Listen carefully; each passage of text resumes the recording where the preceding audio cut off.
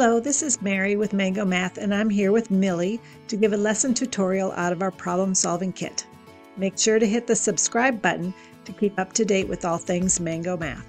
Hidden Objects is a pretty simple game for kids to play. Kindergartners will start with 10 counters.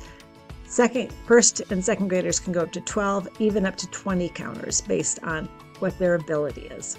So what's going to happen is you will let the students know how many counters they're playing with. So in this case, I'm letting you know that we're playing with 10 counters.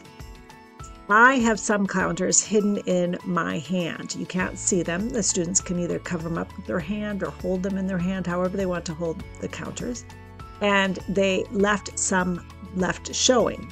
So based on there being 3 showing, and we know that there was a total of 10 counters, how many do I have in my hand? You can see that there's 7 in my hand. So we started with 10, we saw that there's 3, the students should figure out there's 7. That's for our kindergartners. For our first graders, we can say we have 12 total counters. How many are in my hand if I am showing 3? And the student, once they guessed 9, can open their hand and show those 9 counters.